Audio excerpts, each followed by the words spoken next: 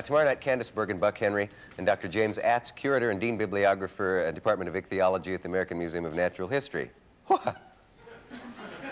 Study of fish. Fish and that. How are you? Fine. Gee, Ike and Tina Turner, I can't believe it. Well, I can't believe it. I've been watching you for a long time, and I said, I wonder why we never did his show. Did you really? Yeah. That's funny. So I came downstairs when you were rehearsing, and one of the guys in your group, who's a guy in a black suit, he stands back in the wings there. Oh, McBride. Yeah. And I thought, gee, I hope they like me as much as I like them. And I went up to him and I said, is everything okay? And he said, are you with the electric department here? And I said, no, I'm not, but I could find somebody who is. There was a cord there. Oh, but, I see. Yeah, but then I think he still doesn't know. He's back there wondering why an electrician is out here doing the show.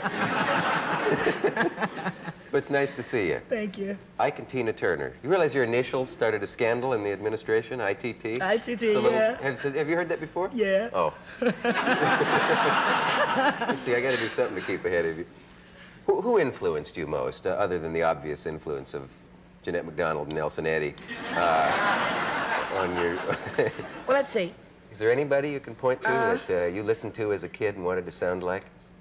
Oh, yeah. Ray Charles, Sam Cooke. I never sort of wanted to be, real feminine. Yeah. Like the girls singers and all. I sort of wanted to, really... Well, because when I started singing, Ike had, mostly male singers, and I wanted to sound like they sound. So, I mean, I've been singing all my life, but when I started singing with him, I wanted to sound like them, and then with liking Ray Charles and all, I just sort of went right along. I never have had a lot of female favorites. That's interesting, yeah. And she wanted to punch like a man, and all the women want to be men these days. What do you make of that, Ike? I didn't say I wanted to be a man. No, I didn't say that. I'm sorry, I put words in your mouth. And is it true that your real names are Maurice and Samantha Fleischman, and that you changed them to... Huh? Of course not. My name is Tina. I'm just checking all these rumors out. I didn't know. But you did teach Mick Jagger to dance, I read in a Rolling Stone interview, and they wouldn't print anything but the truth. Well, I did. Now, some of the songs, I actually... the truth? Yeah. No, not all the truth. Not Rolling Stone. Anyway, back to Mick. Okay. In the beginning, when we first worked with him overseas, in '66, I used to watch him standing in the wings, and I didn't know why, why he was looking. And then I started watching him. He was just doing the tambourine thing at first, just beating on the floor with the tambourine. Tear up one, and he'd get another one. And so when he came to the States, and we worked with him, here he was all over the stage, and I said, aha, now I know what he was doing. So then after that, he'd come to the dressing room, and I'd say, the popcorn is out, Mick, can you do it? And his coordination, I mean, his rhythm was really off, So he'd try to do it, he'd bounce around. He said, well, I can't do that one. I just sort of do it my own way, But, so you noticed the influence there, though? Yeah, I think so. Yeah. Can I talk now? Yeah. Who settles an argument if you... Well, there you see. Things are not always the way they look, No. Now, I always do the talking. That Ike's kind of quiet. Yeah, Ike is very bashful when the lights are on, and...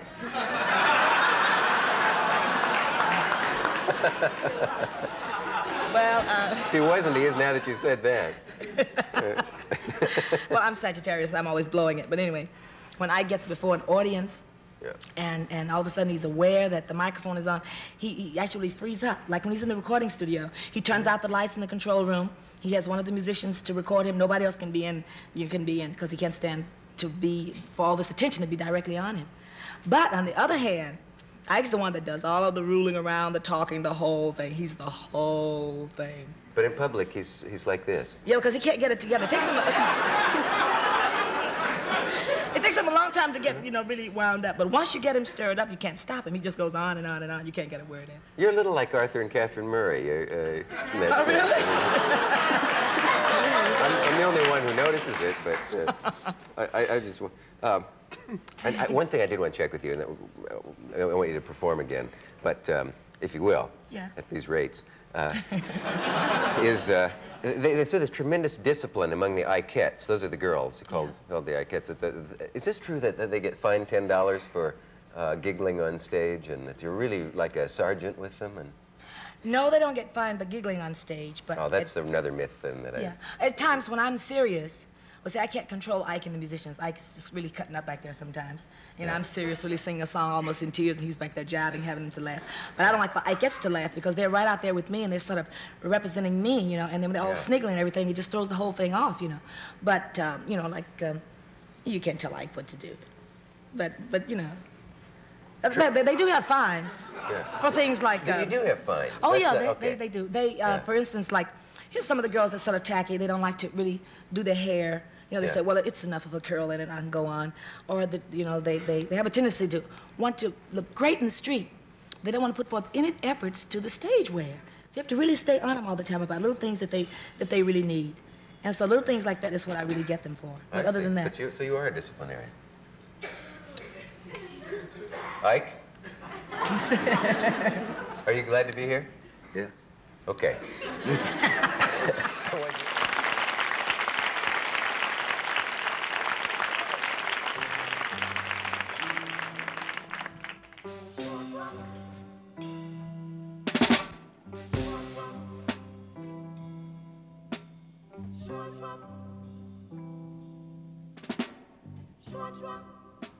Let me in.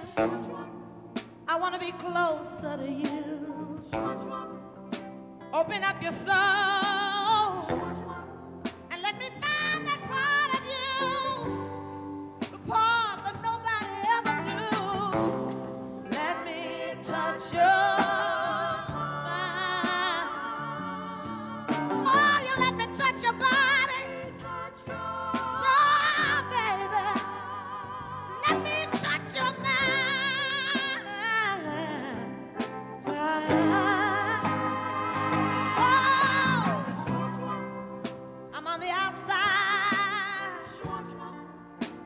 Looking in,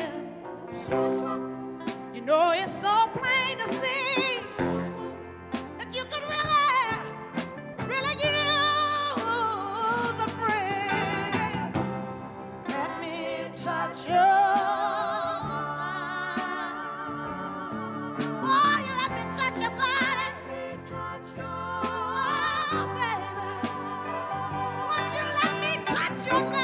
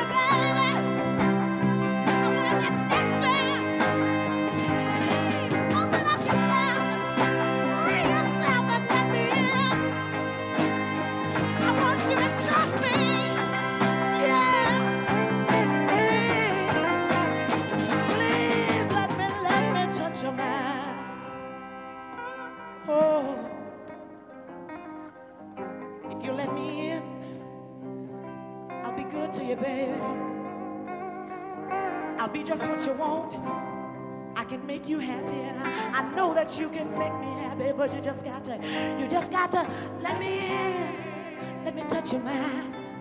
Let me in, baby. Let me touch your mind. Let me in. Let me in, baby. Oh, let me touch you. I want to get next to you. I want to be with you.